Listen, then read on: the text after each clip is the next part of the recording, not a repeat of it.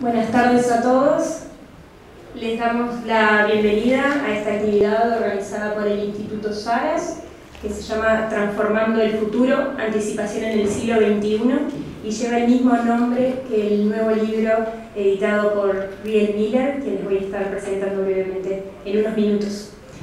Para aquellos que no nos conocen mucho todavía, contarles que el Instituto SARAS, que es el Instituto Sudamericano para Estudios sobre Resiliencia y Sostenibilidad, es un centro de investigación interdisciplinaria que busca contribuir al desarrollo de futuros sustentables para América del Sur. En Uruguay, las instituciones que forman parte de SARAS son la Universidad de la República, la Intendencia de Maldonado y el Ministerio de Vivienda, Ordenamiento Territorial y Medio Ambiente.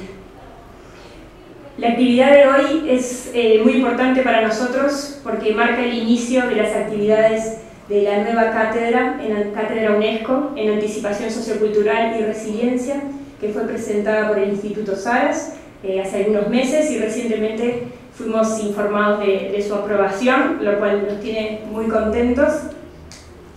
Y en la mesa tenemos a Lydia Garrido, que es la responsable de esta cátedra. Ella es antropóloga especializada en estudios del futuro. Tiene años de experiencia en esta temática y, como les decía, va a estar a cargo de las actividades de la cátedra y luego les va a estar contando un poco más sobre los objetivos que tiene la cátedra y que estamos proponiendo desarrollar. Tenemos también como invitado muy especial a Riel Miller, que es doctor en economía, con más de 30 años de experiencia en la teoría y la práctica del uso del futuro. Es líder del Proyecto Global de UNESCO en Alfabetización en Futuros y la Disciplina de Anticipación, y es un gran gusto poder contar con él en esta breve visita a Uruguay. Tenemos también en la mesa a Ramón Méndez, que es doctor en Ciencias Físicas, actualmente director de Planificación de la Intendencia de Montevideo, Anteriormente fue director de Energía y director de Cambio Climático, y él tuvo un papel muy importante en el proceso de la diversificación de la matriz energética de nuestro país. Al lado de Ramón se encuentra Néstor Mazzeo, que es doctor en Ciencias, es docente del CURE, que es el Centro Universitario de la Región del Este de la Universidad de la República, es también director ejecutivo del Instituto SARAS y se especializa principalmente en lo que es la gestión y la rehabilitación de los sistemas acuáticos, entendiéndolos como sistemas socioecológicos. Les repaso rápidamente el programa que tenemos preparado para hoy. Va a comenzar Lydia con una breve presentación de la cátedra, luego va a seguir Riel Miller con una presentación que preparó para esta actividad de hoy, que incluye el lanzamiento de su nuevo libro. Luego va a hacer algunos comentarios Ramón Méndez y por último Néstor Mazzeo. Luego de esas intervenciones vamos a abrir al intercambio con ustedes para que puedan hacer sus comentarios y preguntas para cualquiera o todos de los expositores.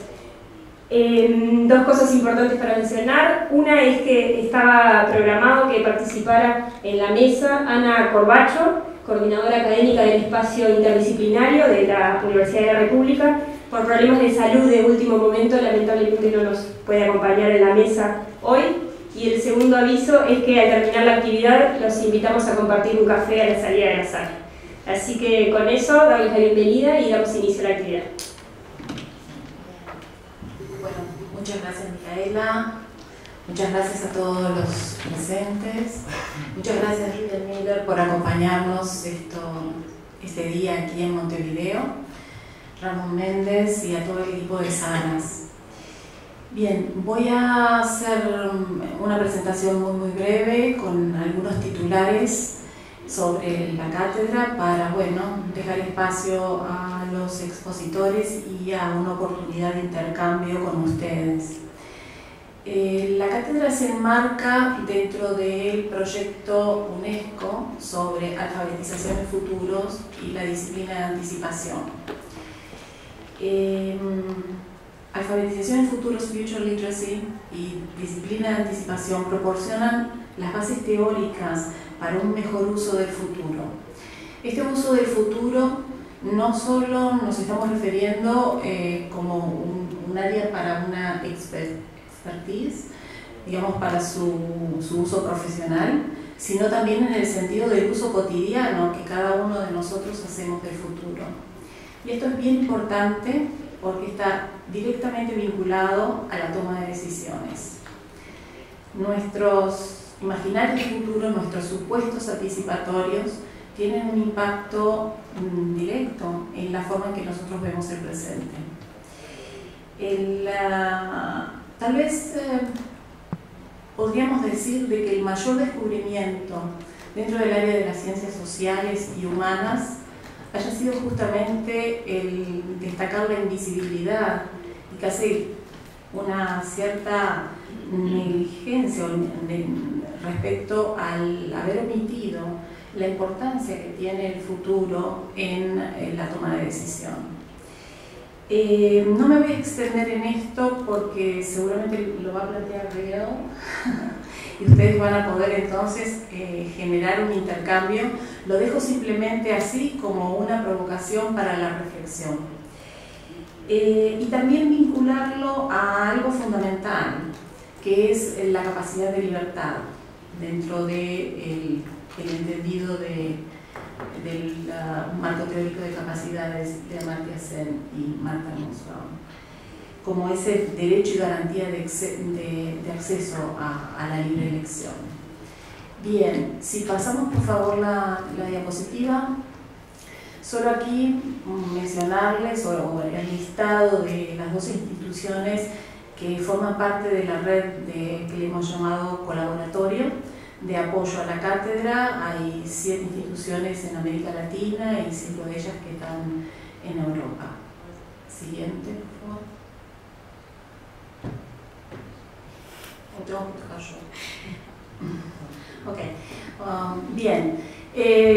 Mencionados cuáles son los objetivos principales, que es desarrollar investigación, un cierto tipo de investigación-acción, en procesos de aprendizaje y de co-creación de conocimientos, la construcción de, digamos, contribuir a las condiciones de fortalecimiento de las capacidades individuales y colectivas anticipatorias, y investigar en las dimensiones socioculturales de los sistemas y procesos anticipatorios. En cuanto a actividades principales referidas a investigación, basada en evidencia sobre sistemas y procesos de anticipación y resiliencia, el fortalecimiento entonces de capacidades anticipatorias, el diseño de procesos para que esto ocurra como procesos de inteligencia colectiva y de co-creación, un programa de aprendizaje permanente orientado a formación en Future Literacy, en alfabetización y futuros, y también en la facilitación de estos procesos. Y un aspecto muy importante que es el trabajo en redes y en redes de redes, con ricos intercambios, por ejemplo, con otras redes que ya hay en Uruguay, así como con instituciones tanto nacionales como regionales e internacionales. Las principales áreas de trabajo están vinculadas a temáticas relativas a aprendizaje y educación, a creatividad e innovación, desarrollo e inclusión sostenible, sistemas socioeconómicos resilientes y el nexo entre investigación y política para la gobernanza anticipatoria. Bien. Bueno, muchas gracias.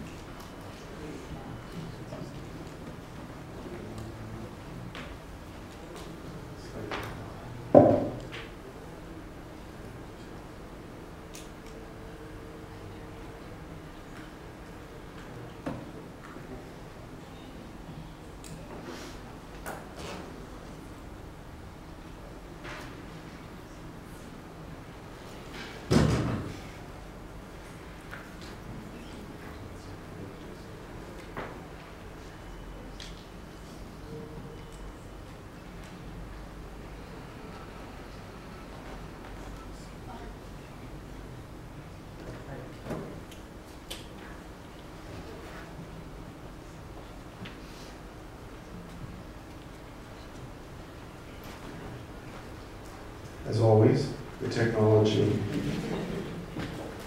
plays games with us. In fact, that's where I want to start. I want to start with that idea. So my first slide is, here come the robots. And this has happened many times before, where our tools are going to cause terrible grief.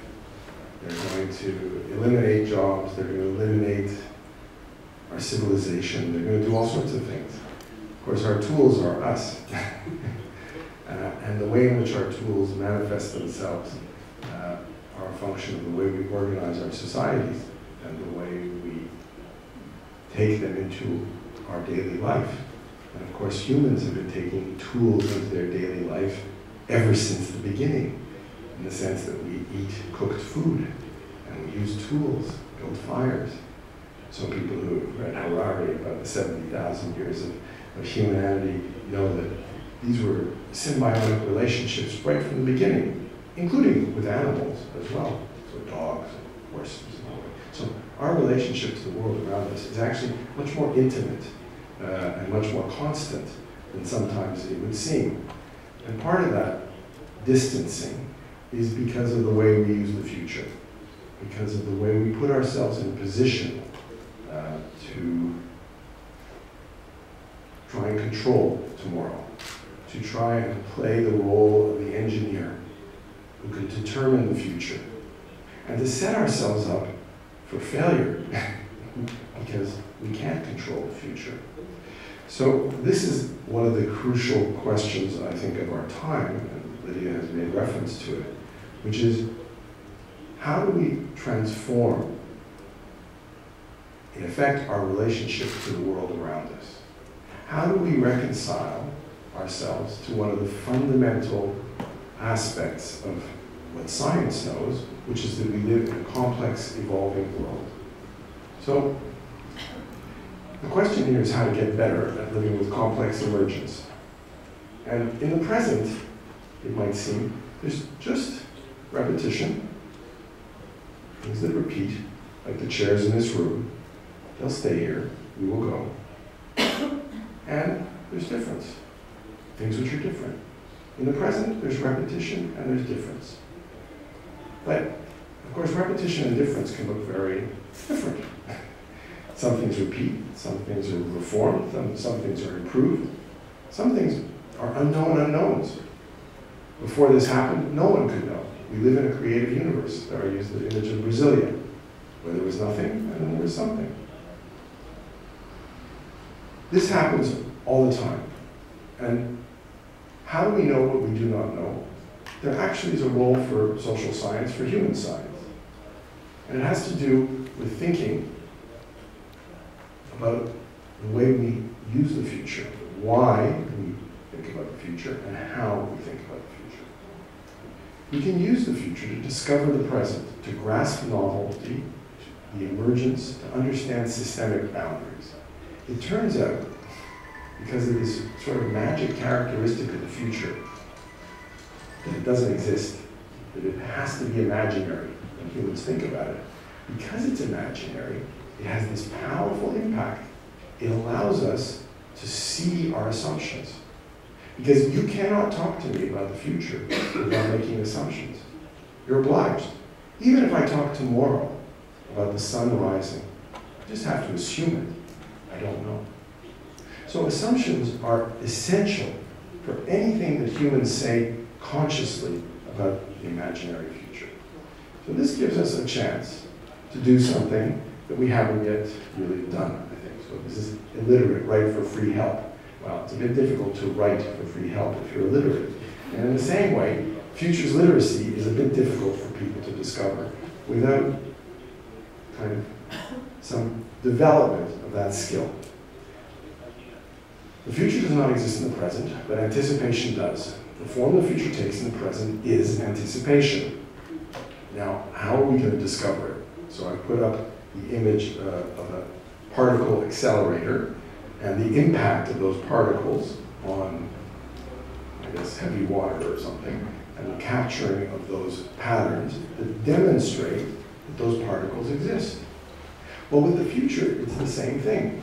if I ask you here in the audience, what are your anticipatory assumptions? You're going to scratch your head and you're going to say, what does he mean? What's he talking about? So we have to have techniques, methods, like accelerators, like microscopes, in order to discover what our anticipatory assumptions are. And that's where this book comes in, Transforming the Future, Anticipation in the 21st Century. It's a book that provides a technical guide to discovering your anticipatory assumptions and learning how to use those anticipatory assumptions to challenge your understanding of the present.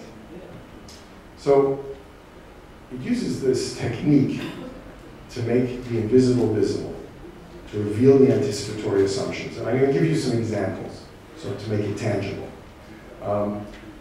We've run futures literacy labs all around the world. It's going to be very hard to read these from a distance, but you can just see that there's many different places and many different subjects. Everywhere you go, on any topic, there are anticipatory assumptions. Whether it's the future of science, or whether it's the future of your community school, or your cafe. All of those things, the future of your children. Those are things where we make anticipatory assumptions. For instance, oftentimes people assume that jobs will be important in the future. Jobs are a relatively recent invention, the 20th century really. Well, maybe they will, maybe they won't, but it's on the basis of those assumptions that you imagine the future. And because you imagine the future in that way, you imagine jobs, you think, how can I get jobs? It's like if you imagine, I want blueberries, how do I go to the forest and get blueberries?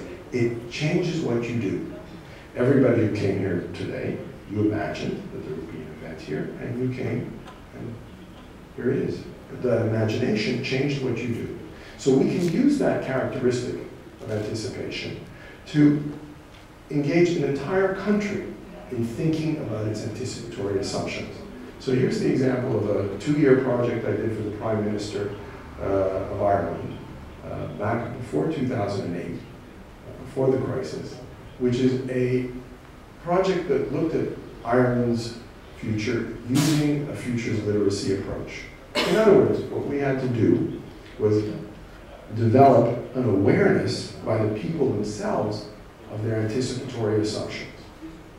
In other words, you can't ask somebody to read a book without learning the alphabet. One of the experiences that I have as somebody who has designed processes for thinking about the future for the last 30 years, I ran my first big project as a manager in Ontario in 1988, is that it's really quite unfair to ask people to think about the future. It's like saying, please, come draw a painting on the wall because you're a painter, but you're not a painter. Well, maybe somebody here is, but we don't have that skill. We don't think about it. But if you want people to be able to engage and think about the future and understand how they're using the future, it's critical to allow that capacity to be developed, to be upgraded slowly, step by step. So that's what we did in Ireland. It took us 2 years. We invited a lot of people to be involved in the process. We went through the stages so that people could become aware of their anticipatory assumptions, so that they could become capable of changing and selecting their anticipatory assumptions, and that means that they became able to use their imaginations rooted in their own context, in their own history, in their own past, but in their own hopes, and to create their own fears, not the fears of Wall Street, which were, of course, very powerful for the government. So, the conclusion that they came to at the end of this, the central argument of this report is that Irish people in business, society, and public service are ready for much greater innovation, more widespread learning, and richer accountability. But the capabilities and practices that support these are inhibited by some features of our organizational system. This argument has significant implications for how we address the current acute crisis and how we lay the foundations for future prosperity and social cohesion. This was the conclusion of the report.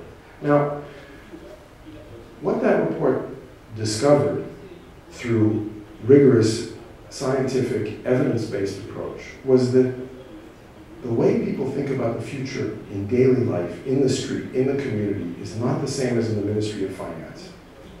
The Ministry of Finance was quite upset. And they said, "You're crazy. What are you talking about?"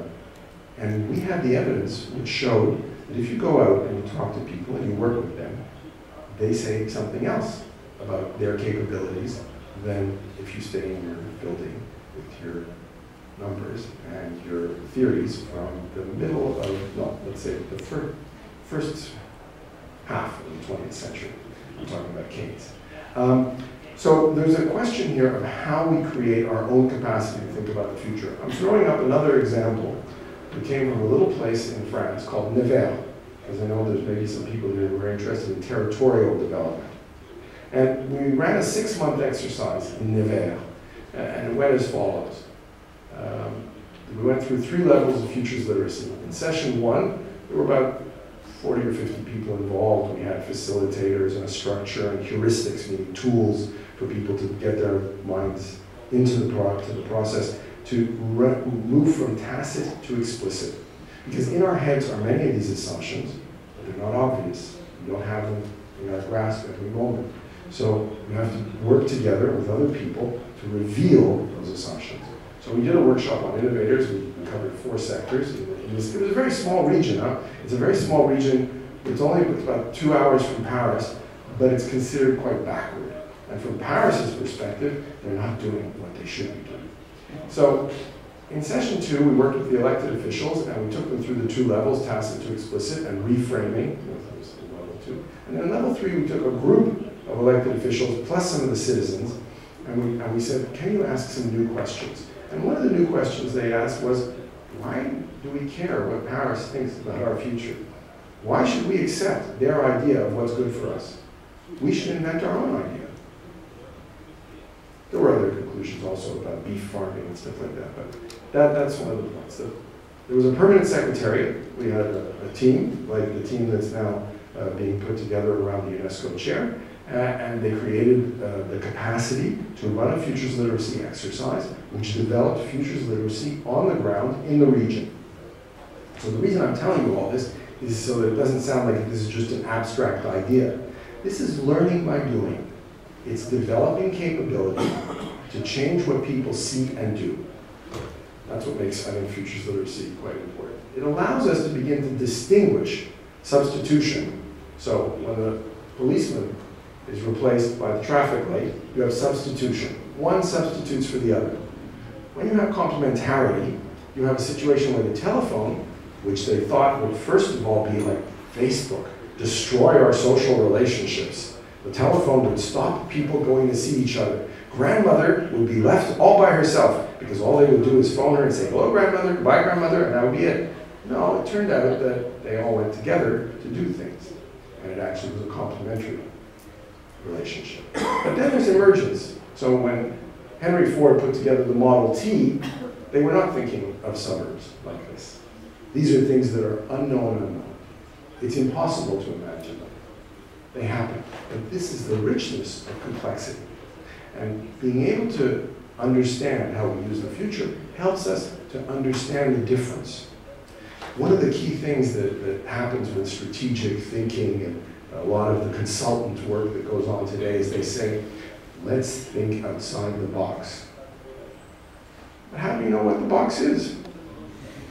And how do you know what's outside?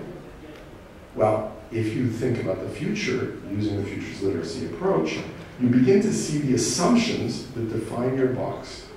And you begin to think about new assumptions that allow you to create outside the box. It's another box, but it's a box that you didn't take from the official future given to you by somebody else, or past futures given to you by somebody else, but created by yourself and others in a collective effort. So it helps us to think about conditions of changes and conditions of change. Change within the system, change outside the system, inside in, which is what we do a lot of. That's reform, improving the system. Outside in, when we learn from things outside and we change what we're doing inside. Inside out, when innovations in some sectors spill over into other sectors. But then there's outside out, the things that had no name. Continuously, the world around us is experimenting. Not just because humans are experimenting, but because it's really rich. There's lots going on. And all these things are going on, and as we know from many of the great inventions in human history, we don't even notice them. We think they're errors or mistakes. Things like X-rays, and it was by chance and by error that we discovered this amazing thing. How do we make sense of all these experiments? How do we sense, detect, and make sense of all these experiments? Well, if we're only looking for the future with jobs, and we only think that robots will replace work and that we'll all be unemployed, we certainly won't invent new words and new things to do. It's not like humans don't have a lot that they can be engaged in. Caring for each other, caring for the environment, figuring out who I am, what kind of parent, what kind of friend, what kind of thinker. These are all things which have tremendous value and give meaning to life. Aren't these activities that are worth engaging in? These ways of reframing and rethinking give us new words, they give us new ideas, they plant new seeds. Some of those seeds will go nowhere, some of those seeds will turn into capitalism. Little things that turn big. But you know what? There's no way to know in advance. So you don't know if you're planning the future. All you're doing is planting seeds, making your contribution now. Your legacy to the future is what you do today and how you do it today. And Futures Literacy helps you to understand that better. I call it walking on two legs. This shows you that I'm quite old, and that I was when I was doing my PhD studies, I studied China quite closely, command planning, Soviet planning, two paradigms, peasants and workers. But the idea of two paradigms coexisting is not that far-fetched, I think, and that's what I mean by walking on two legs. That we have the paradigm of planning and we have the paradigm of emergence. And like when we walk, actually, we have a moment of uncertainty, always. But our brain adjusts for it. And we get very familiar, and we don't see that we're negotiating a relationship between the two.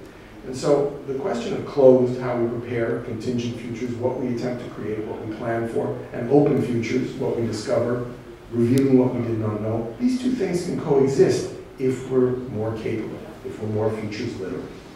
It allows us to distinguish search from choice. There's a really, I think, quite, I'm a technocrat, right? I went to work at the OECD as an economist in 1982. So I'm an expert, right? But experts really have to be very, very cautious and I think quite humble. Because in this context, what I find is not necessarily what you should choose. Because the experts find things that their models and the past statistics tell them. But what people choose, as we know, has many different dimensions to it. Distinguishing search from choice is quite an important task. Today, we try and kind of, because we're looking for certainty and we're trying to protect ourselves, we say, the expert told me. That's not the way to think about decision making nor search. So understanding the world around us, making decisions, we have to distinguish these things, and we can be more open and confident in our spontaneity. We can be less dependent on legacy systems. One way for a bureaucrat to be right is like the bureaucrat to the pharaoh in Egypt, ancient Egypt. How can the bureaucrat be right forever, almost? Build a pyramid. It lasts a long time. And they would be completely correct. In today's world, we invest heavily in legacy systems because we know that we will be right.